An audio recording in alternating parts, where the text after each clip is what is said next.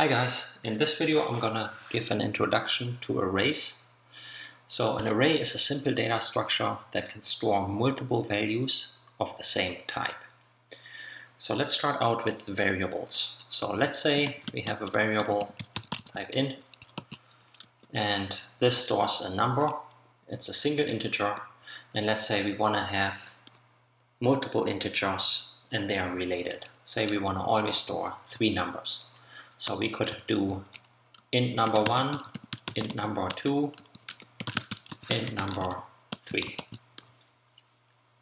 Now if we have functions and we need to pass these values to functions, we always have to pass 3 variables to functions.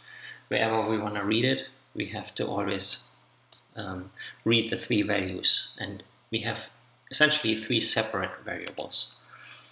Now we could simplify the declaration by putting that into a single line, number 1, number 2, and number 3.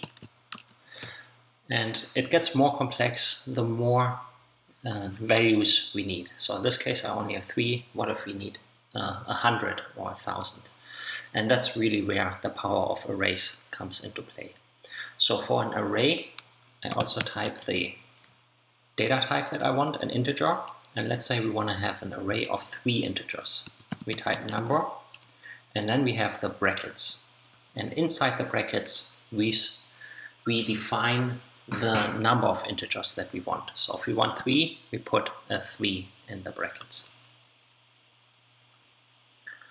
So this is an array here, so I add as a comment above, our array has now 3 values. Now we haven't defined the values, so essentially right now it's a question mark.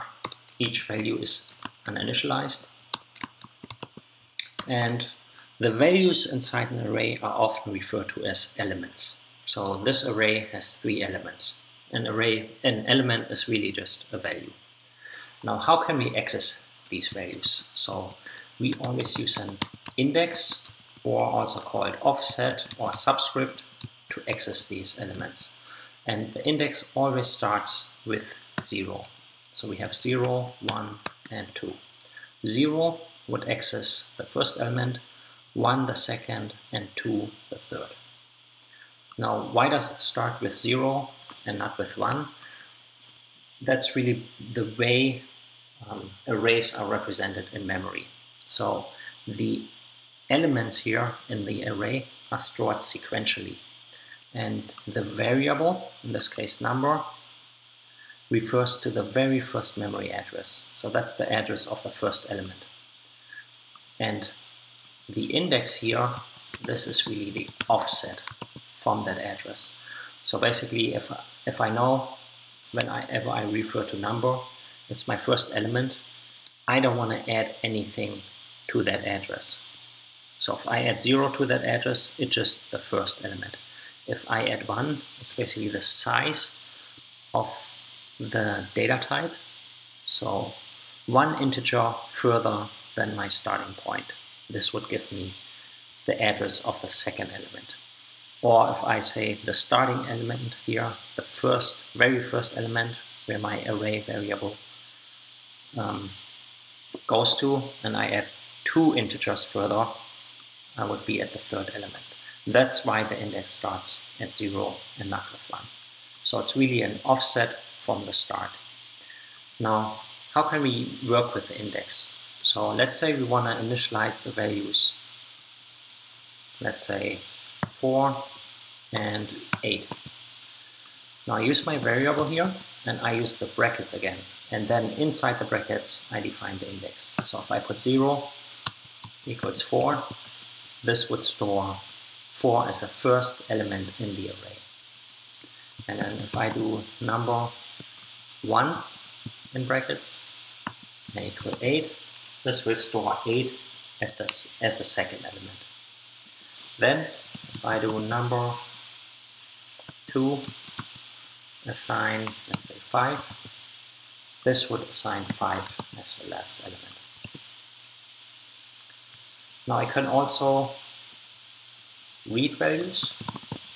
So let's say I want to output the 3 values. I can output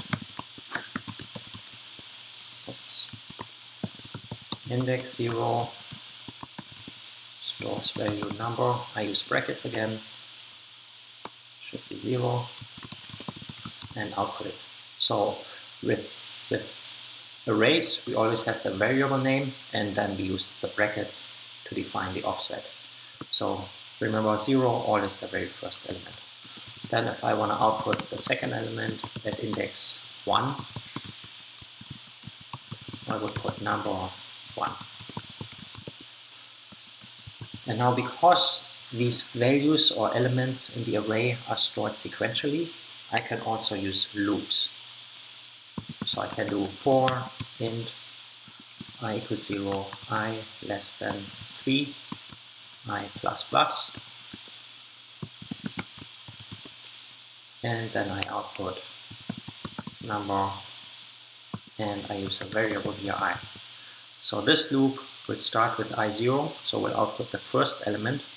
It will increment I to 2, to 1. 1 is less than 3, so we'll output the second element, then increment to 2. 2 is less than 3, we'll output the third element, and then increment to 3. 3 is not less than 3, so we'll stop. And the loop I can also use to initialize elements. So this is really the very basic. Please check out my next video on arrays, but I hope this is enough to give you a basic understanding of arrays. Thank you for watching.